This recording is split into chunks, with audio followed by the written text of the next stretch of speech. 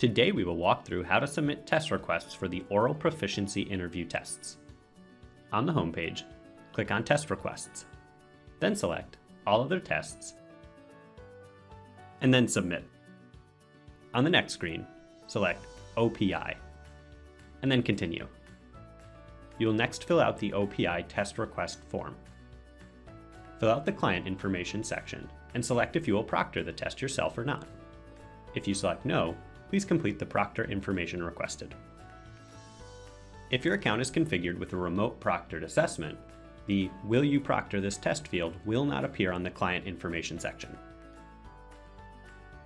Complete the candidate's information section. First, select the language to be tested.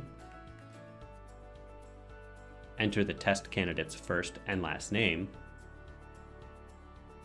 Enter the test candidate's ID number. It can be both numbers and letters.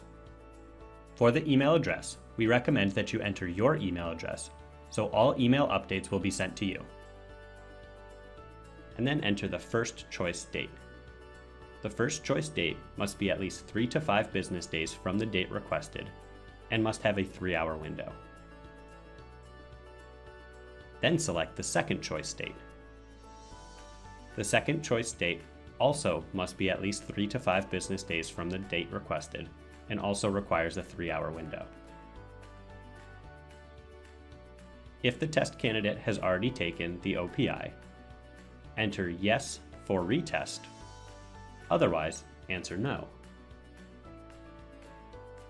To add additional candidates for the same test type, click Add Another Request and complete the candidate information in the new grid that appears.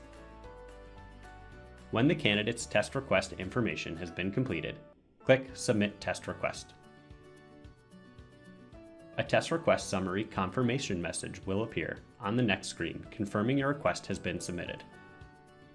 Once you have submitted the test request, you will receive a message within the test request summary indicating next steps. For additional support, please contact our customer support team.